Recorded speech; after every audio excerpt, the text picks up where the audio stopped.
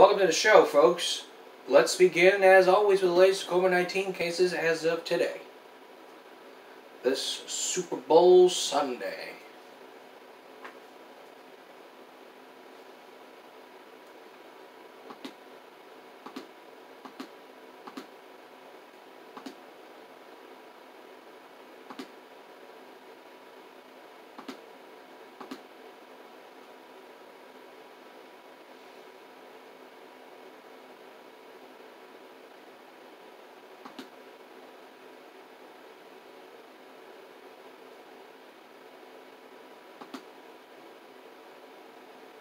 There we go.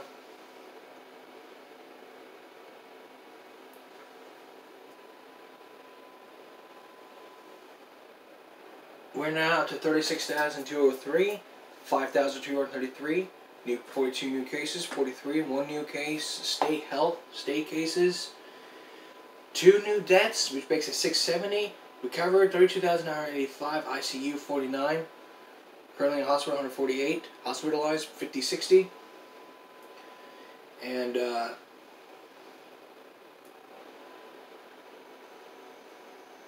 basically, if you're going to get the vaccine, if you're tested positive for the virus, you need to get that vaccine. Yes, you should. And always, follow the necessary precautions. If you got the virus, you need to stay quarantined. If you got COVID symptoms, you need to stay home, especially in school. If you're in school and experiencing COVID symptoms, you need to notify your school nurse immediately. Let your teacher know that you need to go to the nurse. Let the nurse know you have COVID symptoms.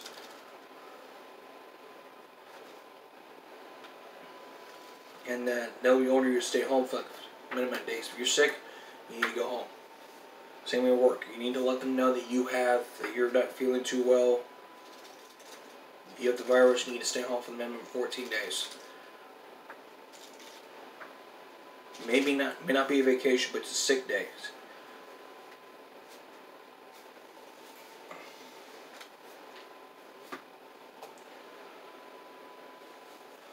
As always, when you're going out anywhere, you need to wear a mask. Period. There's no excuses. Restaurants, grocery stores, workplaces, they mandate that you wear masks every day when you're going shopping.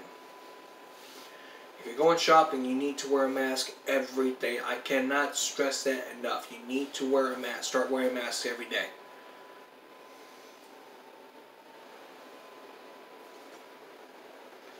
Don't listen to those anti-maskers, otherwise you might be like them and end up arrested. And at churches, don't be listening to them. Just wear your mask. Get one of those like 3D masks where you can sing.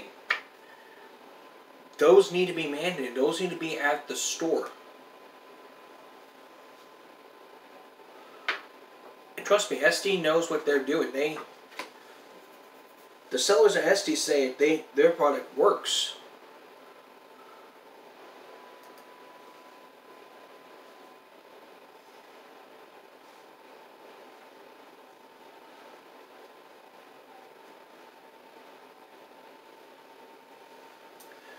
Their product works perfect. It really helps when you're singing or talking, even when you're going out jogging. And even though Governor Greg Abbott said that churches accept people who are not wearing masks because you're singing and stuff, all that stuff, I still think it needs to be put on the market. If you haven't got it, you need to go get one on SD.com. Look it up. Look up 3D masks, and you'll know what I'm talking about.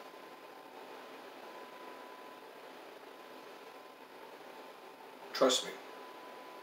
You'll know what I'm talking about.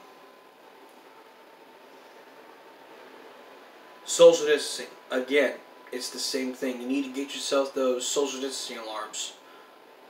That will really much help you. If you're not 6 feet, you need to back up 6 feet. Get those rulers, those measuring tapes. Those help out a lot. The stickers can help, but they don't look at the stickers. They don't follow those rules. And now, like I said the other day, the RTA is now making one sit 6 feet. Sit within 6 feet. I mean, those things should not have been on. I mean, there was an idea provided by the RTA, then the RTA has a good idea. I mean, they know what they're doing there. Sorry, they're experts.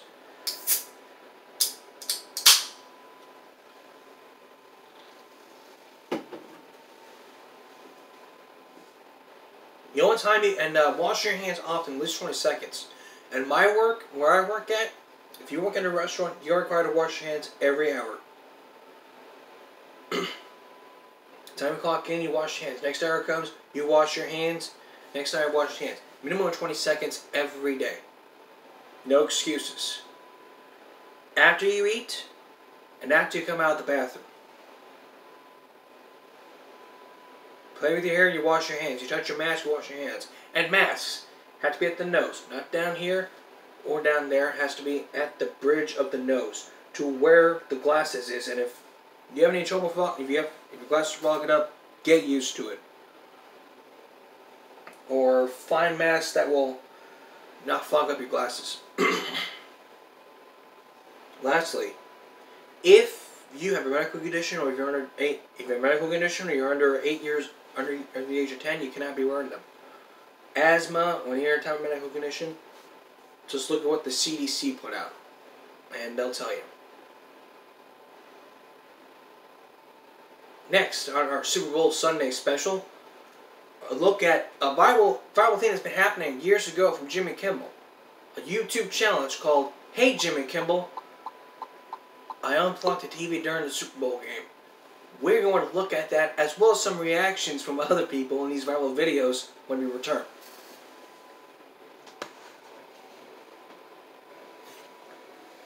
Now, as you know, the Super Bowl will be happening, and lots of things are happening. Viral videos are going out about people's reaction.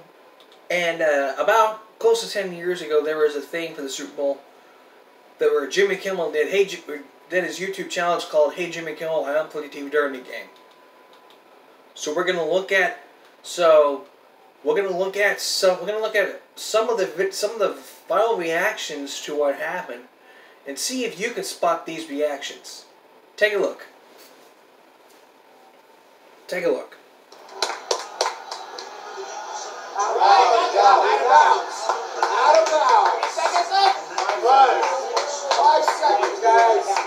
I don't know what happened. That's so dicey. That's dicey. You want to get a little dicey? Don't unplug anything. Hail Mary now, right? Want to get a little dicey? Hail Mary now? Oh, that's all I got. They're throwing everybody back there. Oh, this is way too stressful. Scott, everything bad. Get away from the TV. Come on, back up. Get him. No! Stop him. Get out.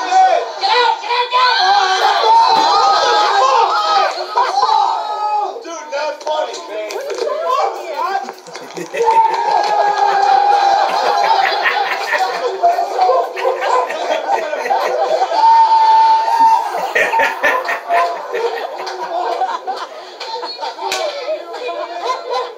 Dude, not funny, man.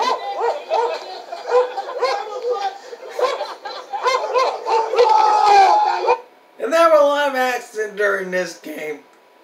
Here's some more. Take a look.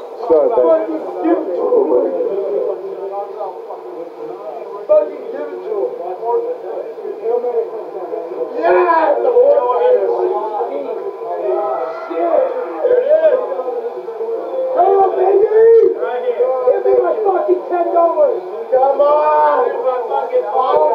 Brady, you can't do shit. Got them!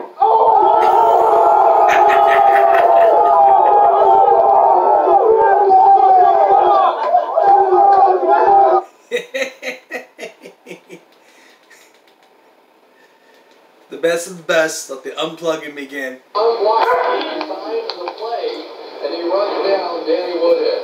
That's there. Remarkable player that young man is. Remember the whole story about him? He didn't even want to play football. He thought football players were crazy. He didn't understand the game. So he finally talked him into coming out there. He had no clue what he was doing. And finally one day his coach said, listen, just go get the quarterback. That's it. That's all you have to do. Pretty well said. You see that guy? Knock him out. Third down. You should have an hell of a game. Three. They can't get a first back. Two balls now. Got the quarterback inside the end zone. Two. Coming. What the hell? What the hell? What are you doing? What are you doing? Turn it on, are you crazy? Are you for real? Can you put the game on? Sometimes it keep me crazy when you're drinking too much. Take a look at this one. Down on the 1 yard line, so you can run out the entirety of the clock, take a field goal late. Tough decision. What's the strategy? Come on! Play here on 2nd down and 3. Look at this guy. He's got too much to drink.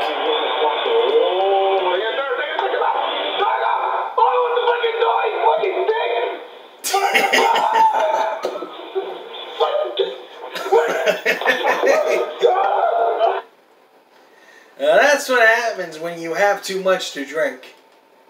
When we come back and look at some of Jimmy, when we come back, we're going to continue looking at these Jimmy Kimmel Unplugged the TV during the games, as well as looking at Jimmy's favorites when we come back from a different angle. Welcome back to our Super Bowl special. Tonight, we're going to be looking at some Super Bowl funnies and looking how COVID-19 is going to be reaching the Super Bowl as a super spreader. So let's continue with, hey Jimmy Kimmel, I unplugged the TV during the game. Take a look.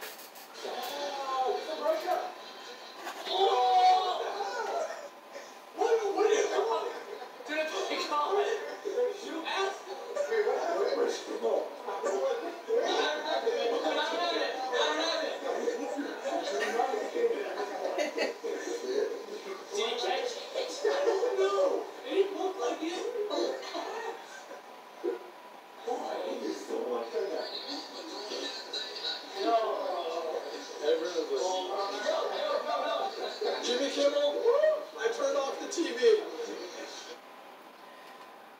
Imagine this, you're doing this and then they tell you why you're doing this, but Jimmy Kimmel told you to do it. Take a look. What the fuck? It's the last play of the half. God damn it. Give me this remote. I don't care about your... Oh, this is cute. Let's record it. Don't get pissed. Give me the fucking remote. Jimmy Kimmel told me to do it. Fuck Jimmy. Oh. That's not a nice way to say Jimmy Kimmel. How rude!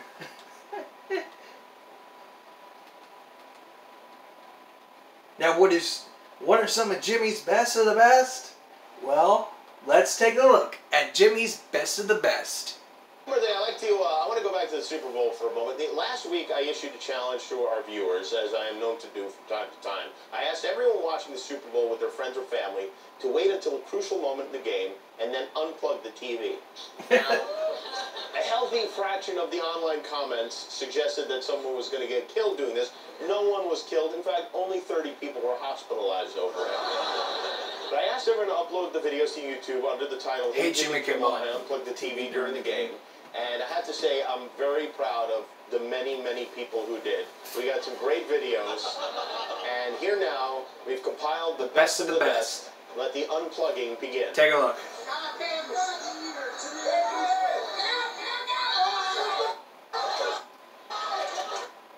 That had two angles in it.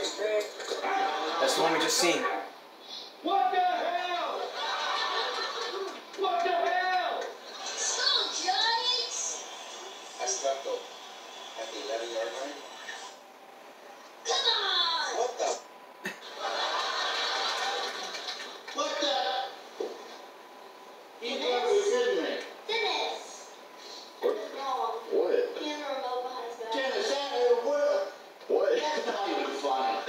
I'm sorry. I'm sorry. What are you doing? What are you doing? Turn it on, you crazy! What in the heck are you doing over there? Can you just not touch that? What are you doing? You have to have your hands on the I'm not thing. giving the game nothing. Then how is it being unplugged? Whoa. What did you just do, dude?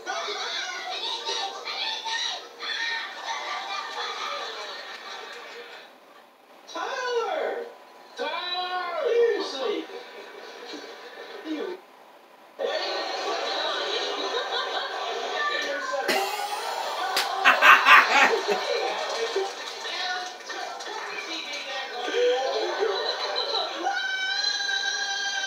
What are you doing? You see that Christmas tree right there? It's February. Turn this back on. It's February. You're not watching the game until you put the Christmas tree back where it belongs. Leave me alone.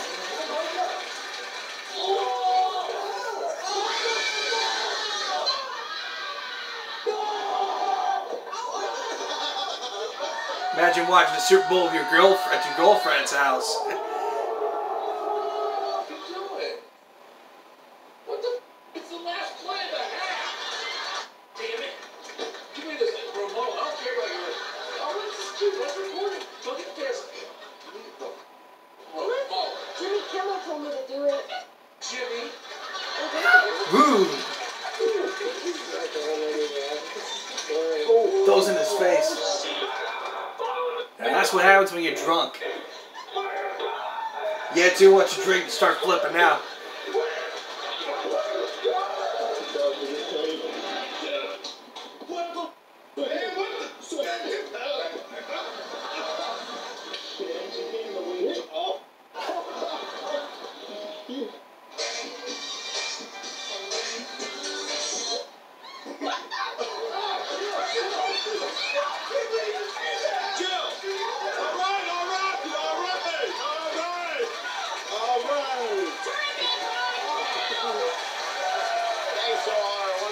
And thanks to the viewers out there who did that challenge almost 10 years ago. Now, how was the virus doing? Now, how does the virus keep on spreading? Well, a couple of days ago, I told you some tips about how to keep yourself safe and all the others around you safe by going outside and having the party. Mostly not if you took my advice. But one commenter said that I'm not watching the Super Bowl. I'm not saying you should watch Super Bowl. I'm not saying you should watch Super Bowl. All I'm saying is you can watch the Super Bowl, but there are safety precautions that you have to do in order to do that. And when we return in Florida, we're going to look at how bars here in Corpus Christi have surfaced. Have decided to open up during the Super Bowl, and no one seems to get the message. What does that mean to all bars out there? We'll look at that when we return. Look, you guys, a couple days ago I gave you guys some tips on how to do a Super Bowl party social distancely. Social distancely. Let me rephrase that. What I did was gave you some safety tips to keep you and your loved ones safe during this time when you're having the Super Bowl party. Now, I'm going to stress this out. I did not say not to watch Super Bowl. All I said was I'm giving you tips so that when next year's Super Bowl happens, you can revise these tips and say to yourself, you know what, next year I'm going to have a safe Super Bowl. That's not an exception for bars. I mean, if you look at Florida, all the bars are open, but how did that affect here in the Coastal Bend? Here's the latest from Chris 6 News.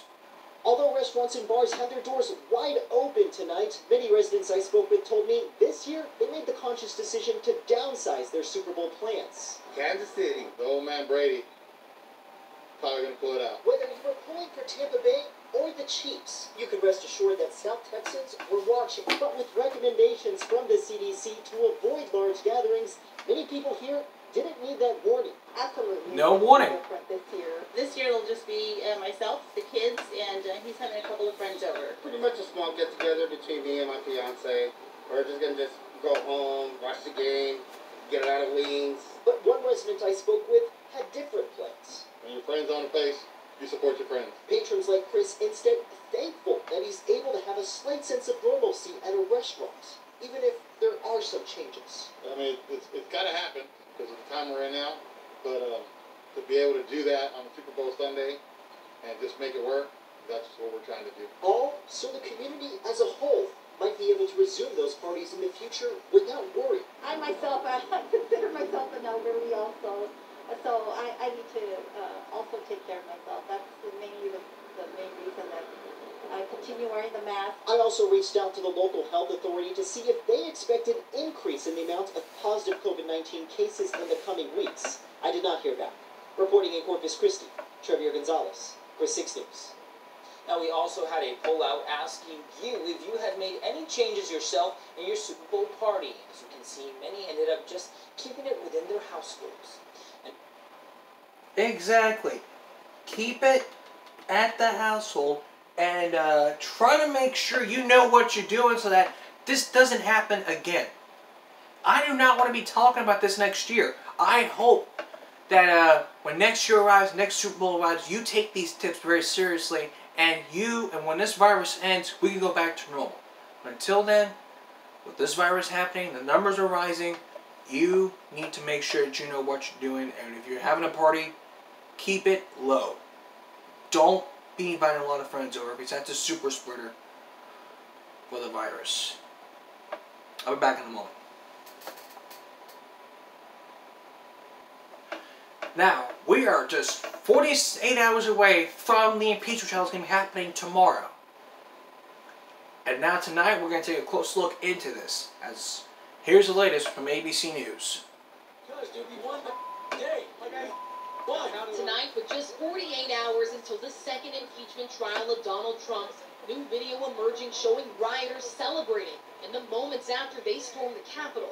Donald Trump is still our president. The man in the horns and face paint is Jacob Chansley. His attorney says he believes he was listening to Trump. And an ABC News investigation has found at least a dozen other rioters charged have said the same. And that's exactly what House impeachment managers plan to argue, saying on January 6th, Trump whipped the crowd into a frenzy and aimed them like a loaded cannon down Pennsylvania Avenue. If you don't fight like hell, you're not going to have a country anymore. The president was taking steps to make it worse, not better. The former president's lawyers argue he was exercising his First Amendment rights and did not incite the riot. And most Republicans in the Senate have signaled they will vote to acquit Trump. The outcome is really not in doubt. That doesn't mean what happened on January the 6th was okay. It means this impeachment in the eyes of most Republicans is an unconstitutional exercise. The number 3 Republican in the House, Liz Cheney, urging senators in her party to listen to the evidence before making up their minds. I obviously believe and did then that what we already know is enough for his impeachment. This is not something that we can simply look past or pretend didn't happen or try to move on. We've got to make sure this never happens again. And both sides do agree on one thing. They want this trial to be over with quickly. Democrats want to press forward President Joe Biden's agenda. That includes that $1.9 trillion COVID relief package, and they say they'll do it with or without Republican support, Lindsay. Democrats still hopeful that bill can receive some bipartisan support. Rachel, our thanks to you. Agreed.